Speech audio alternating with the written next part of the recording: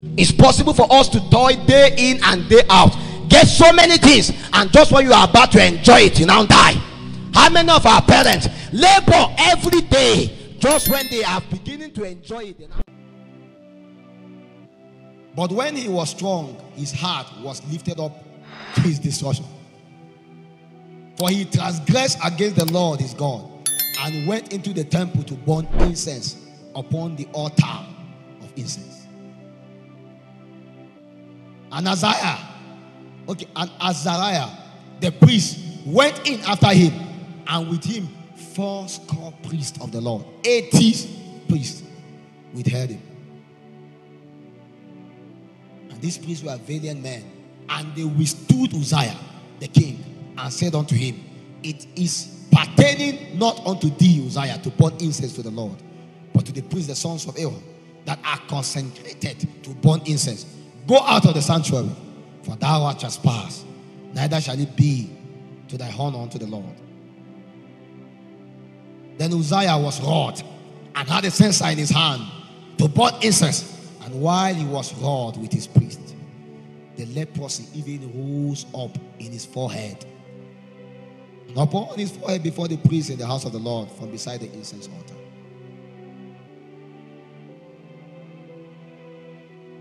And Azariah the chief priest, chief of all the priests, looked upon him, and behold, he was leprous in his forehead.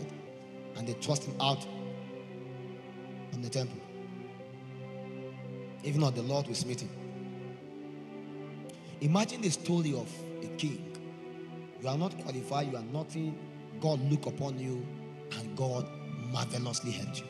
But immediately when God helped you, now you are strong. Your problem began the day you were strong. It then means in the days of strength, we must be more careful than in the days of weakness. I know they tell you to be careful when you are weak. If you have the power to kill all of us here, we should be more afraid of you. Because a man with power to do anything may hardly be restrained.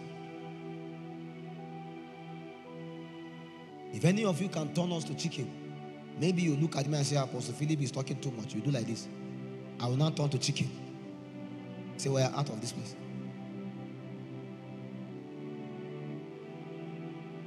Because it's possible that just because you have power, you feel you can do anything you want to do with it. That was a challenge.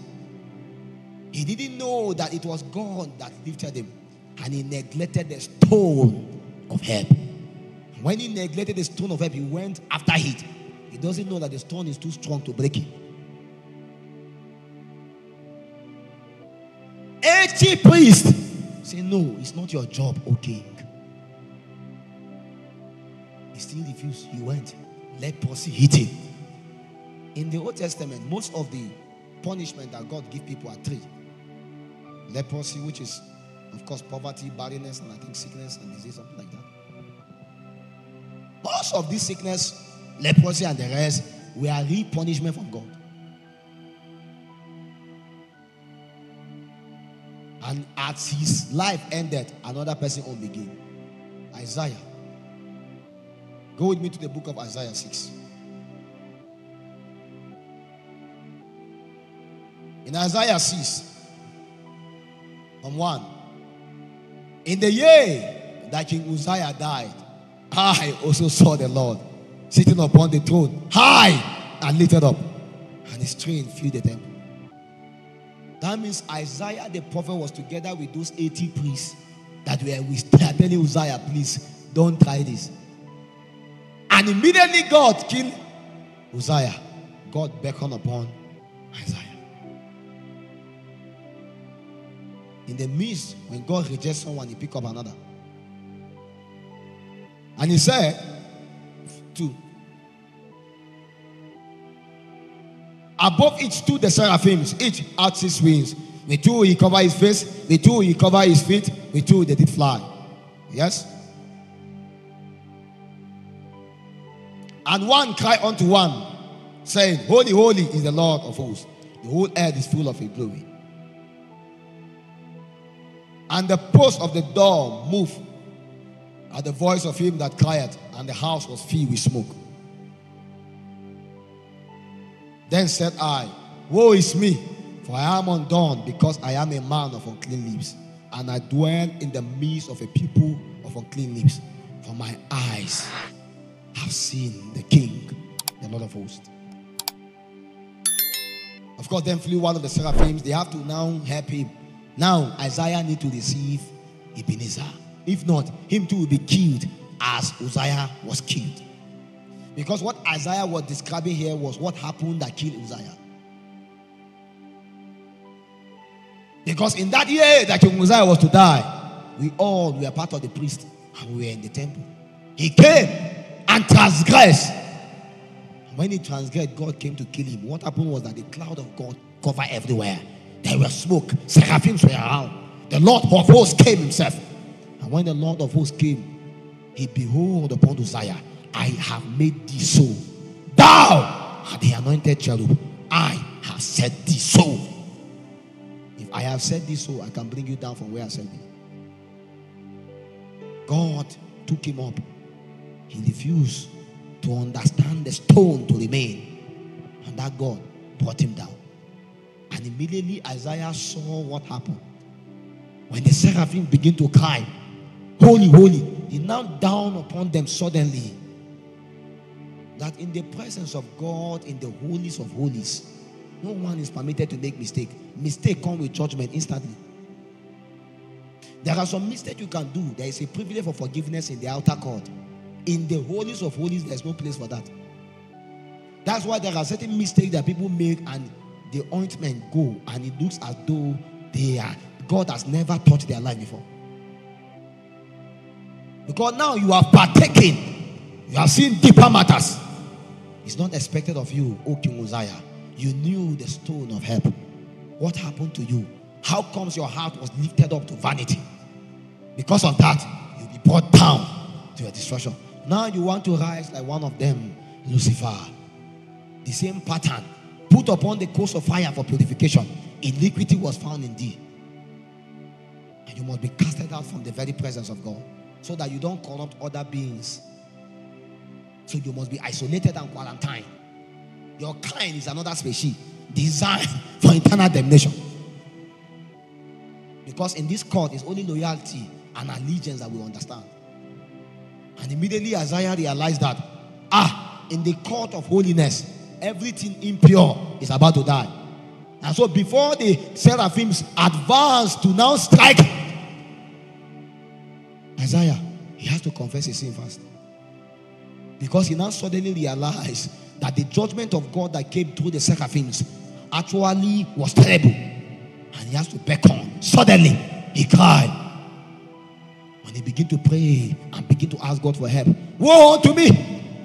I'm a man. But I thought you were a major prophet, Isaiah. He now realized that he was a prophet suddenly. He was a liar, although he had the title of a prophet. He had been prophesying from chapter 1. When we enter chapter 6, when judgment came upon the king, he visited his corridor. He may be a minister, but you know deep within you that if the God you are praying for holiness come, if the God that is all powerful, the God that is all righteous, all holy, when he come and appear before you, you are doomed. Because God can't behold this kind. You can't dine with him. Because when he appears, the glory of God and his holiness will kill you by default.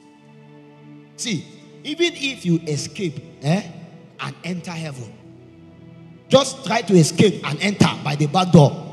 By default, the atmosphere there will push you out. Because holiness, the glory of God, you cannot contain this thing when you are laden with so much infirmity. It's a lie. That's why it's meant for only overcomers. So even if you appear there, by default, you'll be rejected. God put that system in place to checkmate that peradventure, if infirmity, iniquity is found in men, they push them out of the outer court, out of the inner court, out of the holies of holies, and they cast them away. So it's not as though you cannot survive, but you can't survive in the holies of holies. Isaiah was surviving, but when he entered where it matters, as the king advanced and entered where he was not supposed to enter, that's was where only them went there once in a year. The king wake up one day and say, me, I want to go today. Are you okay? In fact, before they go, they consecrate themselves and they tie hope. Peradventure, you enter, you die. Nobody will go in, they will pull you. He made those guys break the law of God. All of them ran inside trying to hold him. So they left him when he was approaching the holy. They left the wrong man. At that very place, Isaiah now saw a glory that cannot behold iniquity. And he realized that, I'm about to die. From what I saw, my eyes have seen the Lord of hosts. What have you been seeing before? How did he become a prophet without seeing the Lord?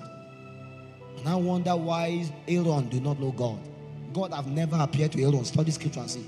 The only time God appeared was when you want to kill him. Everything Aaron did, plus the clothes he's wearing, it was what Moses told him. And how comes a lineage of priesthood is in line with him?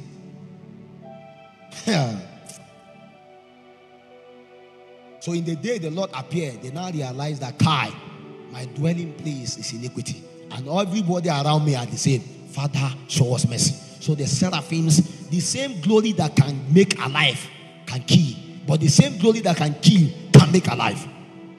As he beckon, they begin to take coals to begin to purge and purify him, and now he can be able to stand. From that very moment, he began to speak deeper matters. That was when he began to speak to kings, to nations, and begin to speak about the coming of the Messiah.